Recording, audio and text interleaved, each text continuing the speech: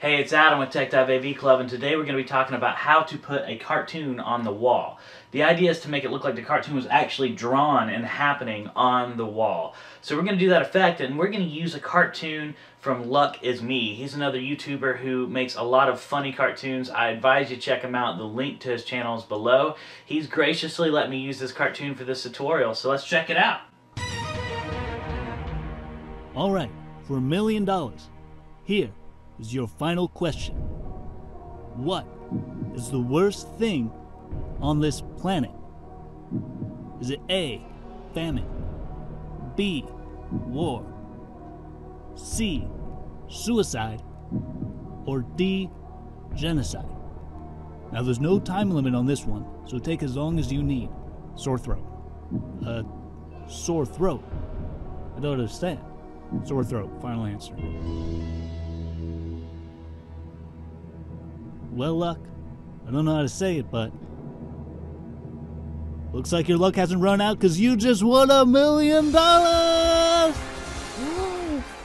I can't believe it was a trick question. Oh, you got it. All right, now on to the editing.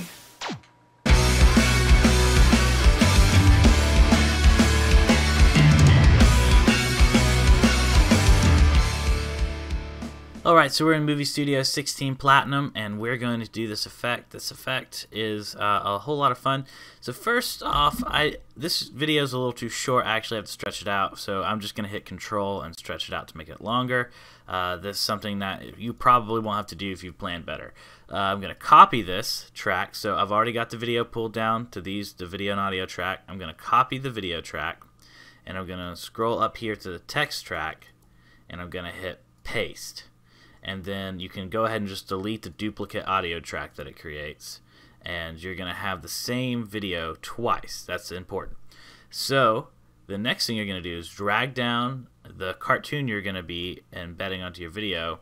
Now, this is the one time I haven't deleted the picture-in-picture track. It's because I'm actually going to use it this time. If you don't have a picture-in-picture track already set up, you can either add that effect to, you can just find picture-in-picture here, and you can drag it to your clip, or you can drag it to the picture-in-picture track. So now that we have that, I'm going to drag this over, and I'm going to go ahead and shorten the cartoon to match just for the sake of this tutorial. So it's all clean.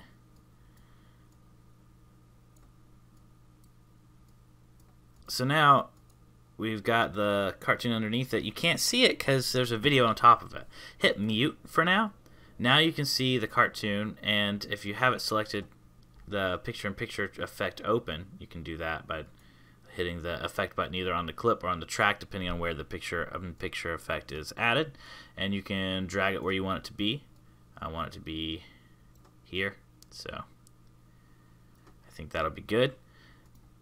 Now, the next thing you'll need to do, if this isn't a flat surface, you'll need Vegas Pro 17 actually, to do mesh warp. So this is a flat surface, so picture-in-picture works just fine. And what you're going to do is you're going to change the composite of this, compositing mode. So you go to the hamburger menu on the track that the cartoon is on, the hamburger menu here, and you go to compositing mode, multiply, mask. Now you can see the effect start to take shape, but there's a really, really big problem. You can't see anything else.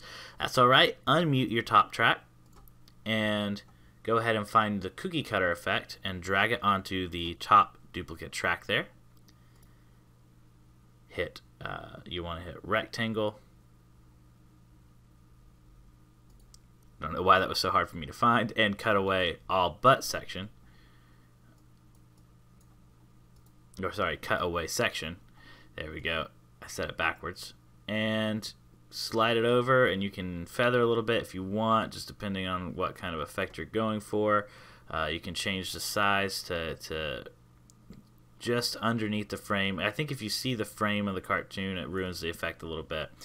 And so we're almost there. You can see it starting to take shape. The next thing we'll need to do is go to levels and drop levels effect on the cartoon. And you'll need to brighten it up until it hits the point that it blends in with the wall. So you can get too bright or you can get too dark. And so some of your cookie cutter mistakes may show up too while you do this. That's okay. Slide it. That's too bright. That's just right, I think. So this right here, this little ghosting, is from the cookie cutter effect, and so we need to go back up here to the cookie cutter effect and make it just a touch smaller. There we go. Okay, that's it. That's the effect. Well, Luck, I don't know how to say it, but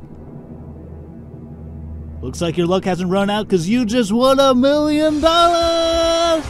Woo! Yeah, so that's how to draw on the walls with Movie Studio 16 Platinum. Please, if you want to upgrade or buy Vegas through my affiliates link, that helps me out a ton. Let me know you did that and I'll make you a custom tutorial. If you do have any tutorial ideas, let me know and I will see what I can do for you. And thank you for supporting this channel. We're almost to 800 subscribers, so that's super exciting. Really appreciate all the likes and the subscribes and the views that you guys have been giving me. I'm going to do my best to keep making the best tutorials I can for you. Let me know if you got any suggestions in the comments. Thanks for watching. I'll see you next time.